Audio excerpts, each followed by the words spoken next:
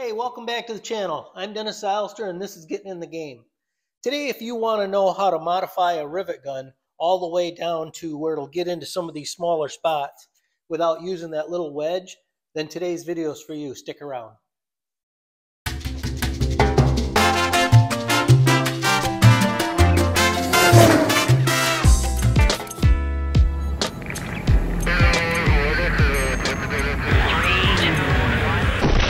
All right, in the past, when we're working on these, you have to use that little wedge because of the angle of the head, and some of them are so steep. I don't like that.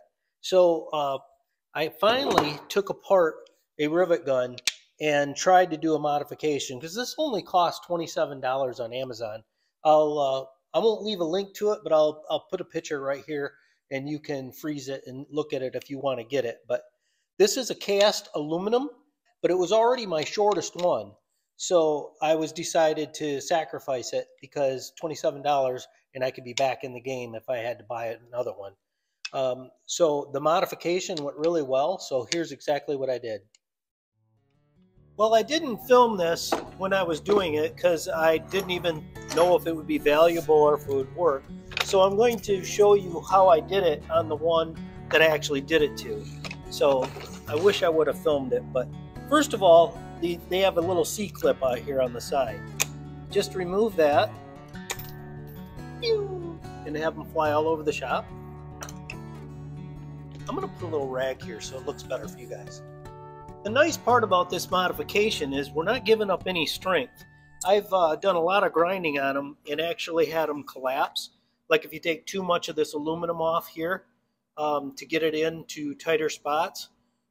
If you are going to do that, a quick tip, don't ever grind it right on the side. Tip it out slightly where you're going to grind it because that's where the handle is going to be anyway. Okay, we got the clip off. That right here. There's a pin that just slides out and a little bushing here.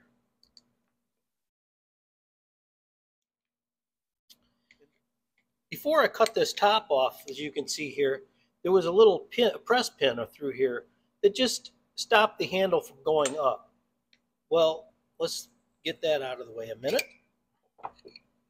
And let's remove that.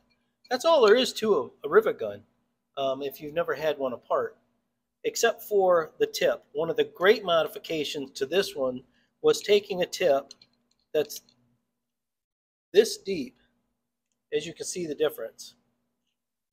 So the first thing I did was grind this tip off and get it just as thin as I could and still be able to get a wrench on it. And then I'll show you how I carved the dome back in. But go ahead and just to get this spring out of your way, unless you want to hold it down, I wouldn't. Push this pin out, really simple. Just take a punch and tap that out lightly. You could center it over a piece of wood with a hole, drill a good size hole so you can lay this flat so you don't hurt anything, and then go ahead and punch this out. Once that's removed, take it over to your bandsaw, and I will give you the exact measurements.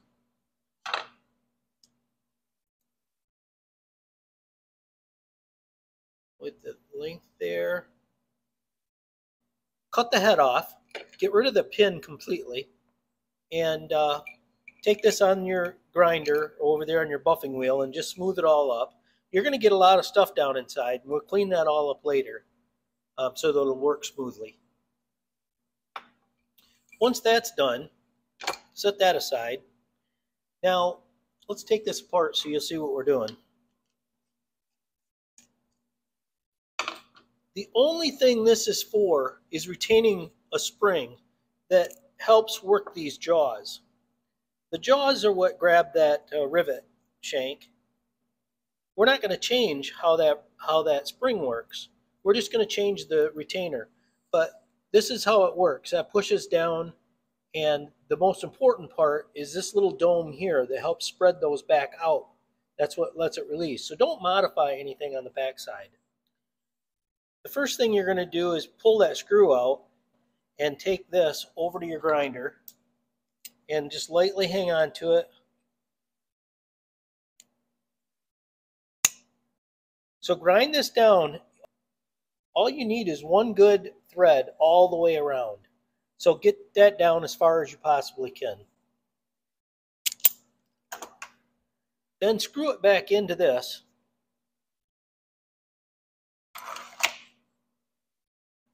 Okay, yours is going to look different than this. When you screw it up in, it's going to be down in past that. That's how much metal we can grind off. So take this back over to your grinder and sit there and spin it on your wheel until you're down to your the bolt that you just ground off. But before you do that, grind a notch in the vise. Put this in your vice grips, and grind a nice notch right across that so that you got something to grab back a hold of with your screwdriver. All right, back to it. Now you've put this back in down as far as it can go, the spring retainer, and then you've ground this off until you've hit that, and polish that back up. So now this throw is shorter, even though the workings inside are exactly the same. So let's put that back together real quick.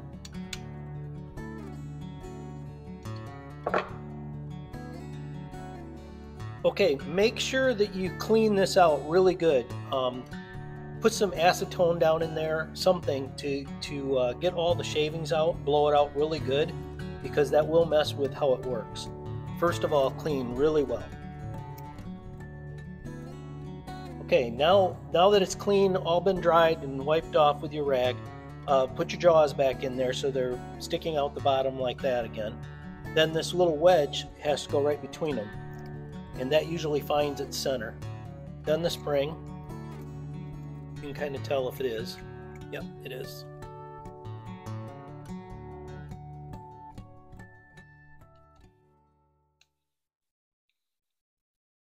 You could put a little Loctite on that if you were worried about it backing out in the future. All right, those are ready to go again. And then what it does is it just pushes on that and opens them. See it opening the jaws? So now that that's done, and we've shortened the back of this, let's reassemble. This matters the way it goes. They've got two notches in each side that the handle is going to go into. So put the notches to the side. Put your spring back in. Note how that when you go to take that apart, of course, note how it goes. And then it's easy enough, once you get that with the two notches on the sides, it's a little fussy, to put that in there like that. Throw your pin back in.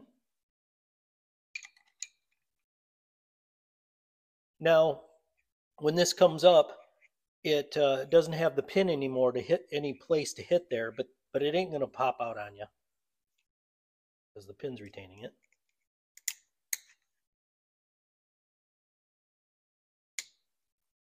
Slide that back into position and put your C-clip back in.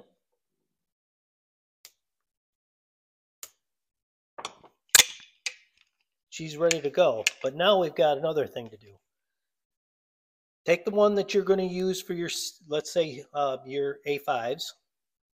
If you're thinking it's going to change anything once it lets the rivet go in further, the only thing that it's going to change once it's in there is where it grabs it. It's just going to grab it down the shank just a little further. The only other thing you're going to do is you're going to get this head closer to your workpiece, which isn't going to hurt a thing in what we're doing. For clearance, a lot of rivet guns build these quite tall, and that is not necessary for what we're going to do. As you can see, that's the finished product. So take it and grind it down until she's perfectly flat, smooth it all up. And now this is what I want you to do. Take a small drill and slightly drill it first. You'll kind of get a feel. You have to get a feel for this. Don't go too far. You can always go back and take more out. So go in there first and just get it started with a drill, because the drill will cut this stuff really good. This is going to take some time. You're going to need to have a 1/4 inch shank like this with die grinder, and you're going to set it in the vise like this and grind straight down just like this and wobble it around. I don't know if you can see that there. Go straight down just like that and just keep doing it until you get the rivet completely surrounded. And it just goes past the edge. If you go too far, you'll have to grind this down just a little more, because if you go too far and this sets in too far, this outside edge will hit your aluminum and put a little smile on the edge of it. So test it before you're done to make sure that it's not doing that. And the other option you have was, once you get these ground down flat, is to put them in the mail, send them to Zenith, and they'll put them in for you and then send them back to you, and you'll be up and running. If you're worried about the radius or any change of anything, I'm not. These look exactly like the ones that they did for me. Here's an A5 that they did, and they're exact. I've measured the depth and stuff, and from what I can tell, don't quote me, they're exactly round. That radius right there is round. It isn't flat or ovaled out. Now, if you don't have one of these, go ahead and grab one down to Lowe's or Home Depot or something. Don't get a round one. I mean, it'll do the job, but then you're limited to what you can use it for in the future. This has the sides that are nice and flat, and guess what that's great for? If you don't have a die grinder with a 1/4-inch shank and a bit like this, these are great for hogging out holes and smoothing and getting things enlarged to the point where you can fine-tune them with sandpaper. Now that we got that in there, now I get to show you the fun part. This is a normal size rivet gun, and as you can see, that does not fit in there. It doesn't even come close. This is so close to it that the angle is all so steep that I don't even think the wedge would give you a nice pull. One of the really nice parts about this that worked out was with the rivet in, and if you do cut that back as far as I did, when this is in, this is the greatest thing about it being short for just starting a rivet, because it will pass that and get you up to that hole. But let me take this out. I don't want to pull that yet. Once you're in, even with a rivet in there, you have plenty of room with that inner workings coming out that it doesn't touch anything. You got to kind of watch that when you're doing it, though. If you've made it this far, you must really care about modifying things. And I want to show you and give you a little bit of a warning. On the casted ones in the past, I have ground the sides down quite drastically, and they did their job right up until I used them on let's say a steel rivet or a stainless steel rivet. And the head was so thin, of the external part was so thin that it collapsed. So you can over modify them. Now, as far as the steel ones go, all you're doing is you're making it very unsafe.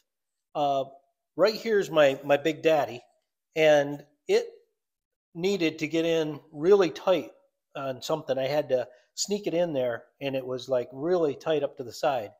And of course, you can grind right into the replaceable head here, the replaceable bit for the rivet sizes, as long as you don't grind in so far that you're to where it's supporting the rivet.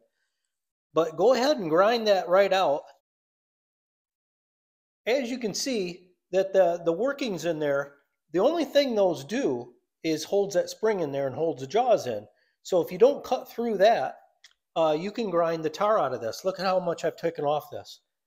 You can imagine if you were up here holding this, those edges are quite sharp. I haven't denibbed them quite enough yet, but it doesn't matter. If you were to get your little bit of a finger in there somehow, and you were opening this up, and that did that, you would take a chunk of your finger off. So put a piece of, I just put electric tape around these, and then it stops anything from going in there, dust, anything. But you still got that, and you don't have to, if the electric tape's on there, you don't nick things up either as much. I really hope you go to Amazon and pick up one of these. I'm not sponsored by them or anything. Or I don't have a link so that I make a few cents. It's nothing like that. It's just that these kind are harder to do. I really don't even see a good way of modifying this one from Ace Hardware, and it's easy to modify.